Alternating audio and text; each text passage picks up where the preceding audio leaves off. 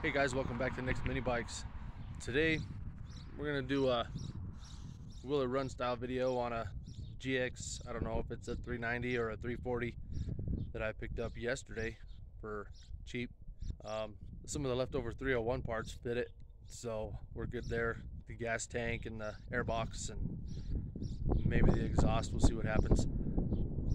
So we'll get some of that stuff on there and see what she does.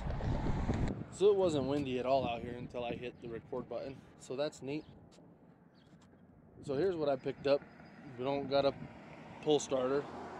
The 301 kind of fits, so we'll use that. We don't have a gas tank. We don't have an airbox. So I got the old gas tank off my 301. Sits right on there. I got the airbox off the 301.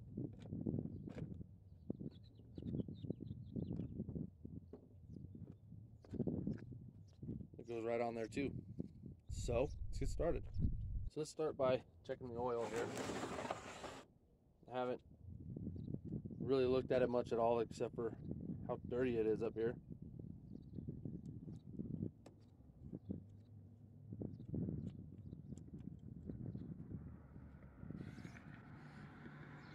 Where are you?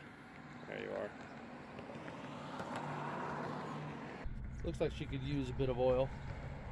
I'm guessing it's a stock motor off of something because oil sensor is still hooked up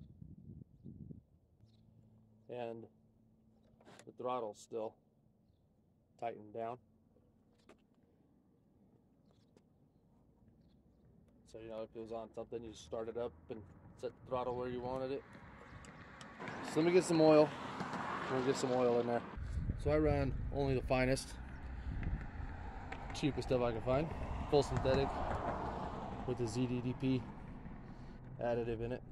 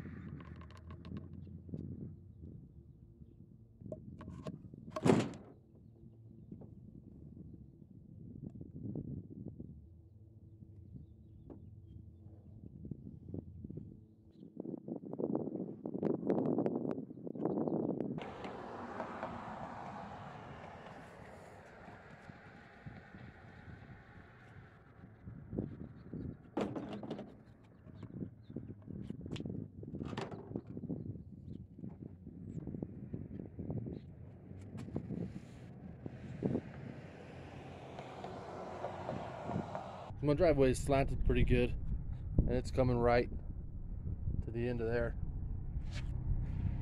Tip it up a little. That's perfect. Perfect enough for what we're doing. So we got oil in it. Now I need to figure something out for that starter. So this is the side cover off my 301. I'm gonna see if it fits here. So I just took the pull starter off of there. It's in the starter cup, but it's a little smaller of a diameter. But I got a confession to make. I tried this already.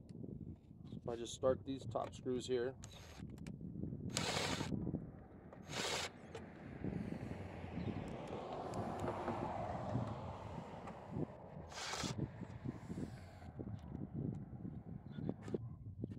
tip this backwards, I can get this bolt started down here.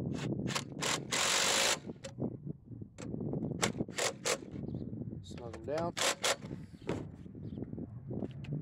There's a working pull starter. So with that on there, it'll work for testing, but we'll have to get an actual pull starter for it. Next thing I'm going to do is I'm going to pull this spark plug out.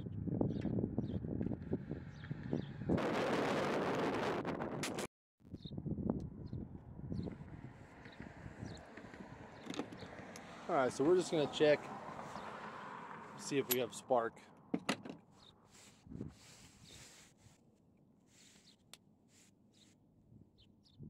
That in there. Should ground out right there.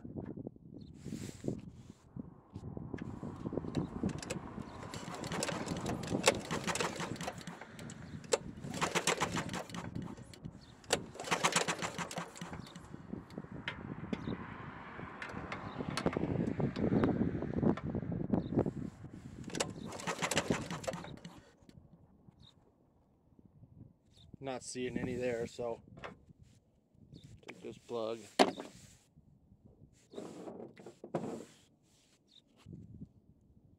That's the plug out of my Predator 301. Stick it in there, see if it gets any spark.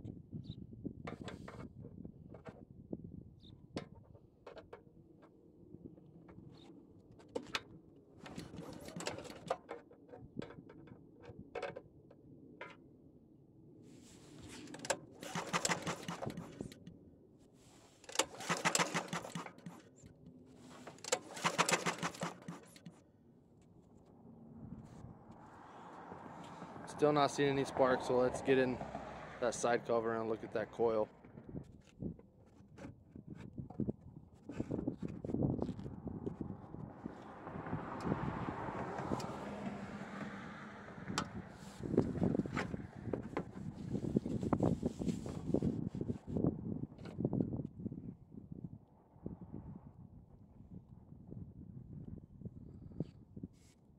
Just looking at it here.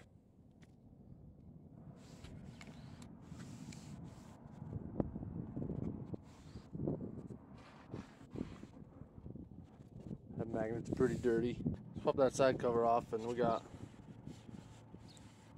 all kinds of goodies in there, so we'll get that cleaned out. Also, that magnet is a little dirty. Still magnetized, so we'll get that cleaned.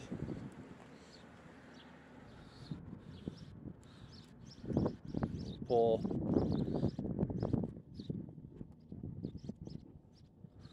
pull that coil off, clean the bottoms as well. I'm just gonna take a little bit of sandpaper.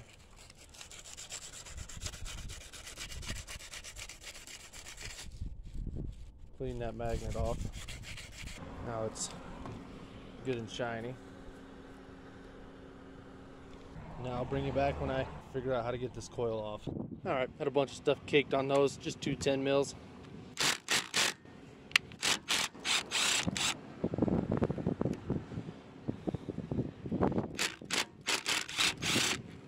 Alright, so we got the coil off there.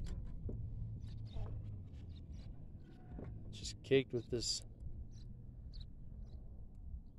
I don't know, weird dried mud, white stuff. I don't know. I'm gonna clean these 2 points off here, and I might get a nylon brush and clean the rest of it off. Alright, so we got that all cleaned up. Quite a bit of gunk on there, but she's all cleaned up. I'll clean these ears off. I'll get that back on there, wire it all back up, and we'll see if we have spark. Now we'll stick our spark plug back in and see if we have spark. Try the one that came out first.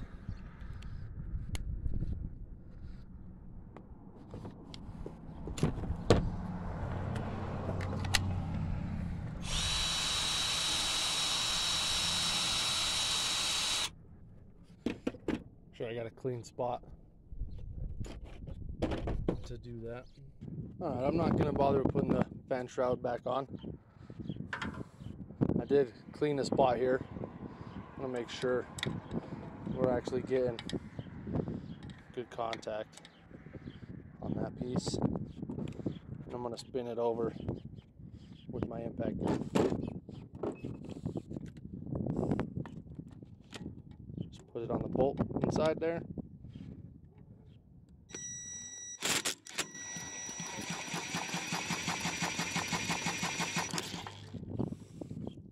Alright, went ahead and reconnected the kill switch on the fan shroud. Try this again.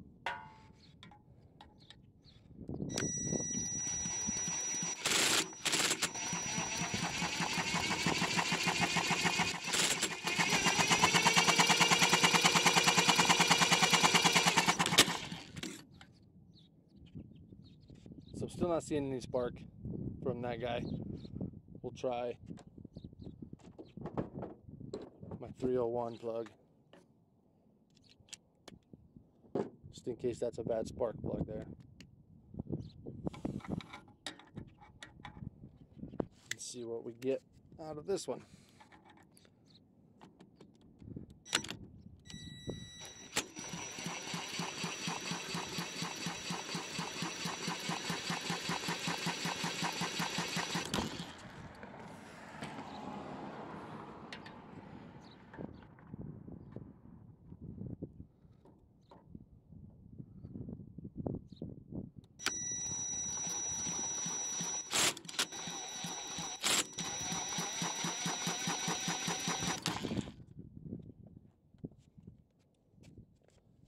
Yeah, I'm still not seeing any spark. So what I got here is the coil off my 301. So we'll install this one real quick and see if we get spark after that. Okay, I got that 301 coil put on there. It's actually quite a bit thinner than that GX coil. So I had to get some washers to go on the bolts. Wired in a different kill switch over here. I'm just gonna ground it like the Predators would be to the case here. Right there. Got it on. Let's see if we get spark now.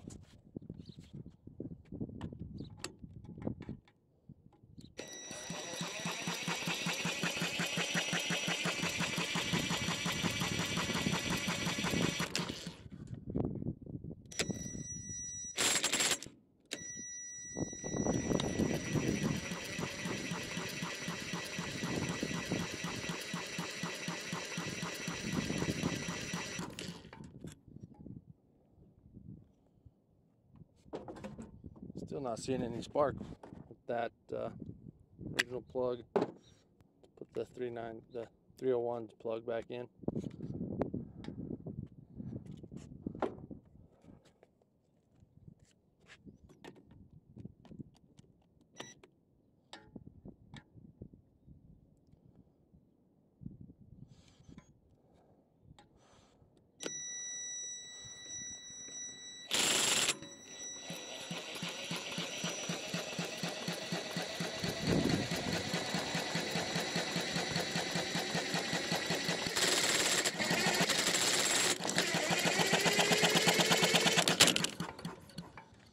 I can see that one jumping in there, so we're gonna roll with that, see what happens. We'll put the 301 plug inside there. Okay, so we got spark going to the spark plug. It's not the greatest spark, but it's spark. So we're gonna put the side cover back on. Got all the big gooeys cleaned out of there. So we'll just slide this back in place.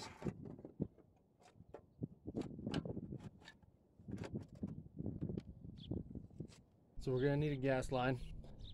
I got this left over from the 224 build. It's kind of big for those nipples, so I'm gonna clamp it.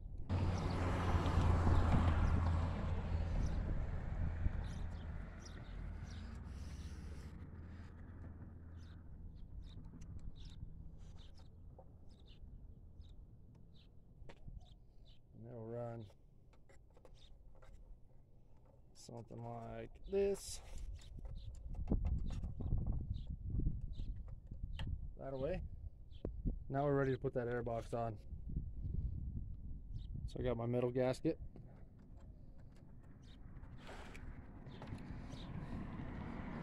choke lever.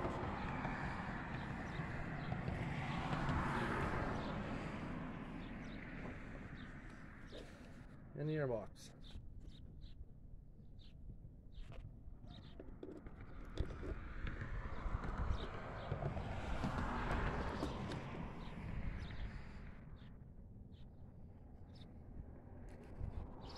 And on the back side here, we've got the hose coming from the valve cover. We'll put it up into the airbox right there. Some nuts for the airbox.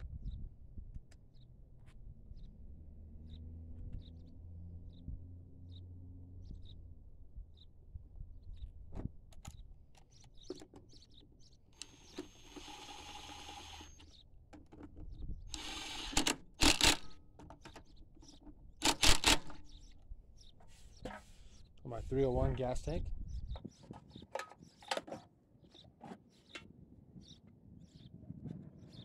Vent line even hooks up. How about that? Eyeball this. About how long we need it. A little longer than what I thought.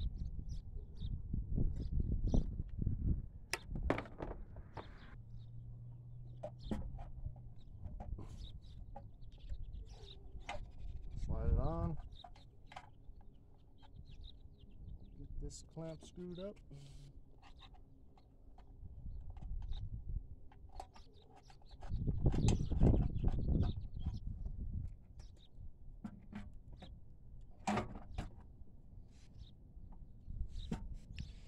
Sit it right on there. I don't have any nuts and bolts for that tank at the moment. And there we go. This tank was never used, so I know the tank is good.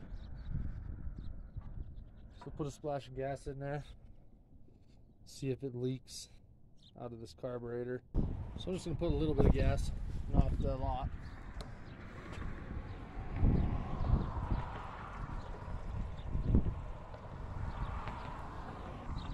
So I can see gas in that gas line there, so that's a good sign.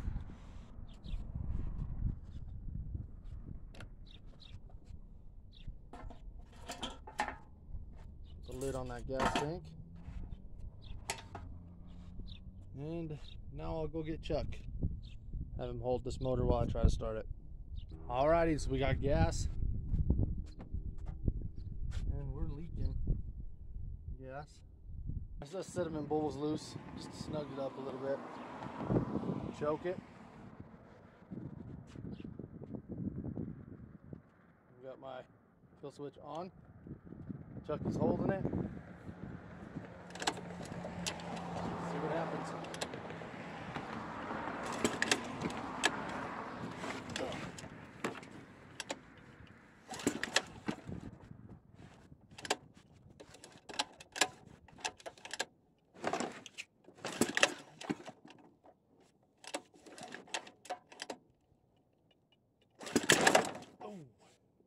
So I'm thinking there's something wrong with those valves, because that shouldn't be so hard to pull and it shouldn't yank back like that. So before we go any further, I'll shut the gas off. I'll pull that valve cover off and check that valve lash. So there's our valve cover. Just a single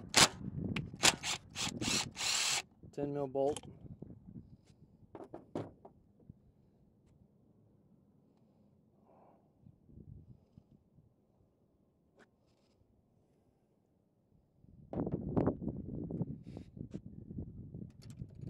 Oh boy, look at that.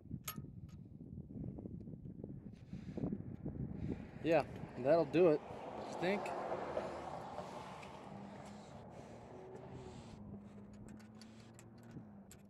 So let's just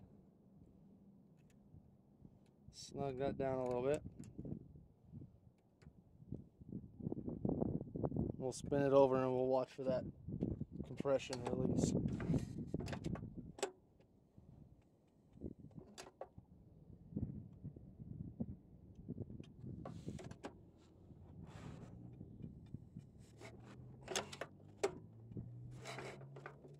Right there. I want to pull that spark plug back out of there.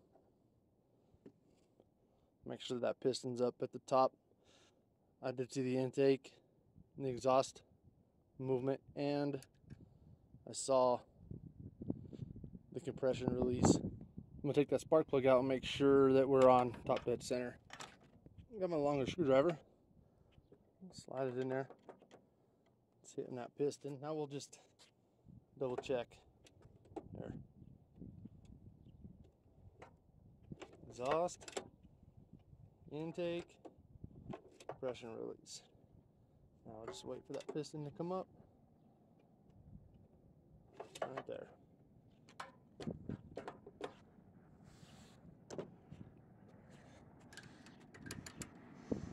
Look how it wiggles. That's good. I'll be back. I'll go find some wrenches that fit those two there.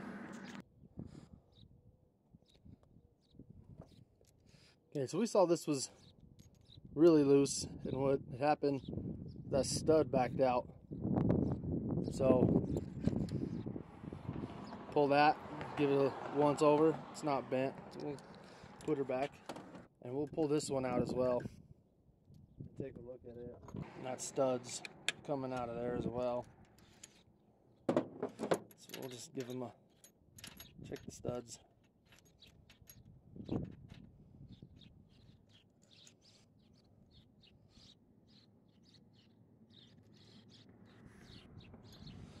Got one over there so we know where it came from. We'll check this push rod here. Looks fine.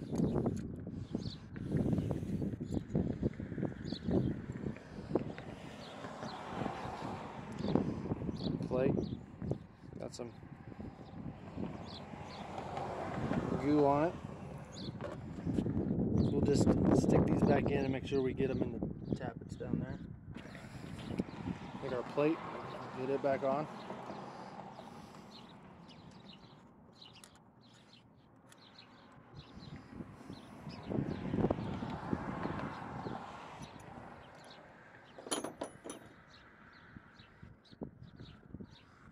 We'll get these apart and get our studs off. Then we'll take off that lock nut. It's 10 mil. Then our adjuster.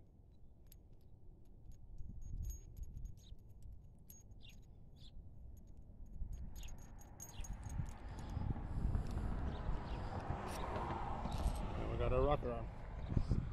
And there's our stud. And it's going to go right in there.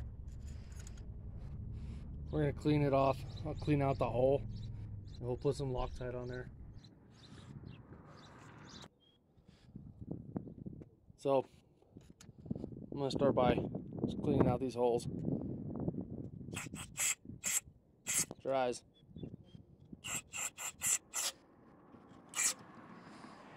And then I'm going to clean off the stud, the oil off the stud. Like that. Just going to put some thread locker in both of them. Got my thread locker on there. Used blue because that's what I got.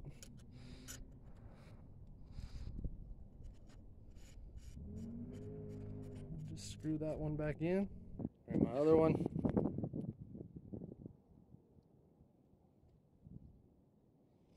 Put some on it. Screw it back in. Got both of those in, tightened up. Now those shouldn't be a problem again.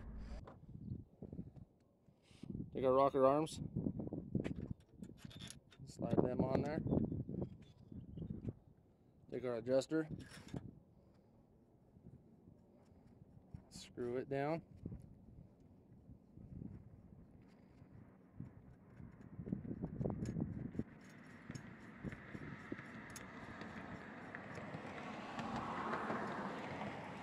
Get it a little loose. Then we take our lock nut and we'll stick it right on top there.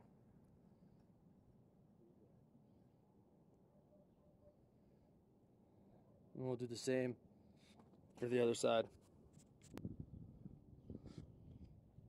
I don't know what valve lash is on these. I'm going to go with 3 thou, just because that always seems to be a good number. So we're going to just get a little loose. Maybe it takes a 10 and a 14. So I got a 14 and an adjustable wrench because, you know, 10s don't really exist. And we'll hold it. Tighten down that lock nut. That's too tight, so we'll back off the lock nut. And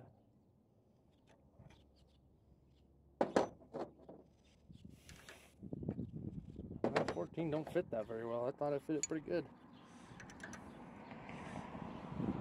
It's a pretty wore out 14. So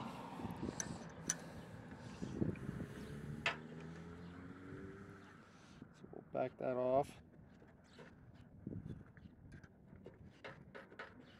Got it snug. We'll hold it.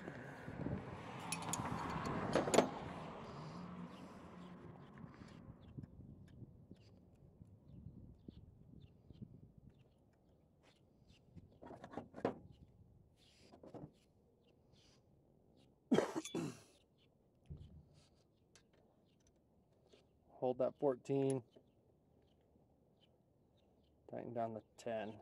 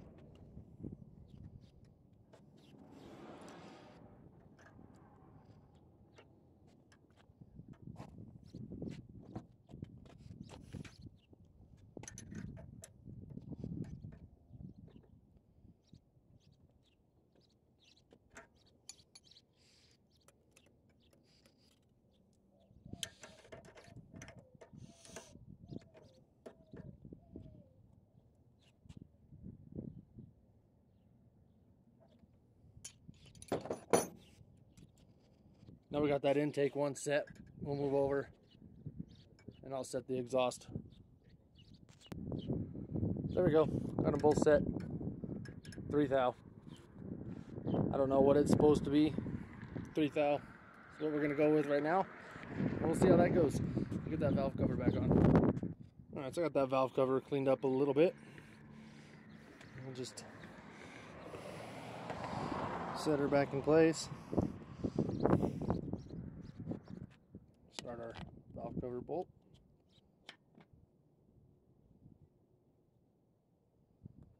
Give her the old Centrifugal.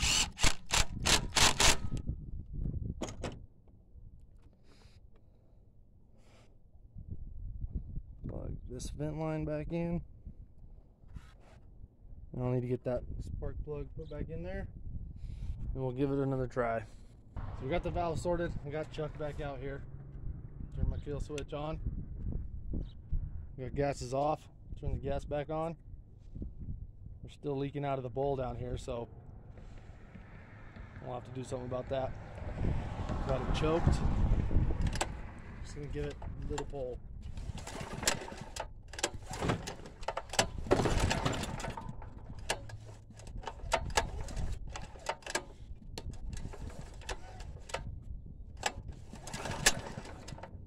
It is smoking. Cord, just in case it starts.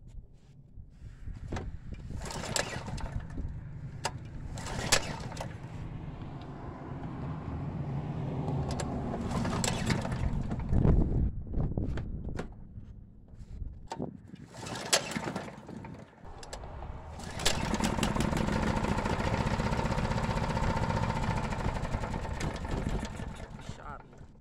What? Exhaust. Shot me.